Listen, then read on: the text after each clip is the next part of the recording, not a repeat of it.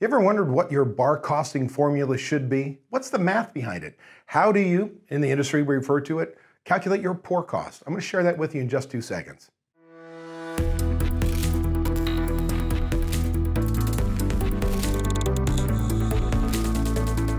Hello, this is David Scott Peters with therestaurantexpert.com, and here's your bar costing formula.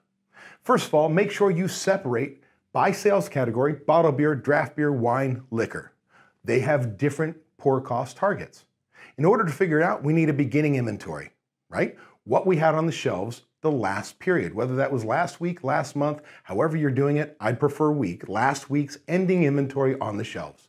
Then we have all our purchases, whether paid for or not, meaning I could sign an invoice, pay it later. Well, in most states you can't do that. It's immediate money out of your bank account. Well, all the purchases, the day that liquor, bottled beer, draft beer, wine crosses your back threshold, it's an expense. So beginning inventory plus all my purchases tells me how much money I could sell. That's my total available. If I had $1,000 on the shelf, bought $2,000, there'd be $3 on the shelves. Then I take an ending inventory at the end of the period. In this case, weekly, I want you to Sunday night, Monday through Sunday work week, Sunday night, when I have the least amount of product on the shelves. Count for value. And if I started with 1, bought 2, I had 3 that I could sell. At the end of the week, if I count $1,000 still on the shelves, that means subtract $1,000 from total available, ending inventory from total available, $2,000 if product was used.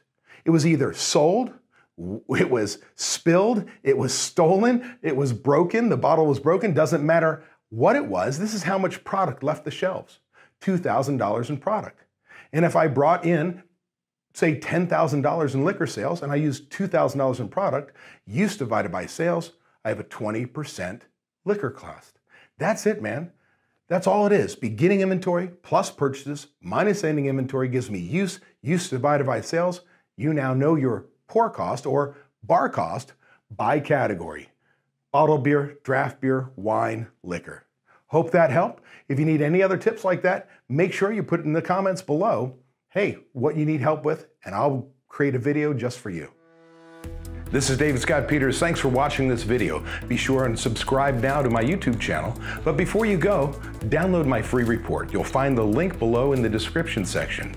And be sure not to miss these other videos with expert tips to help you run your restaurant.